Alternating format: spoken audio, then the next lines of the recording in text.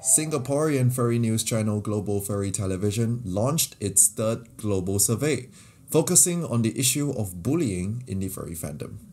The survey wants to find out the prevalence of bullying before and after people join the furry community.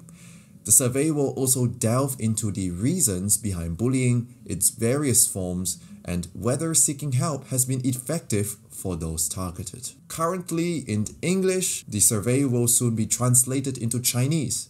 There is no set deadline for participation.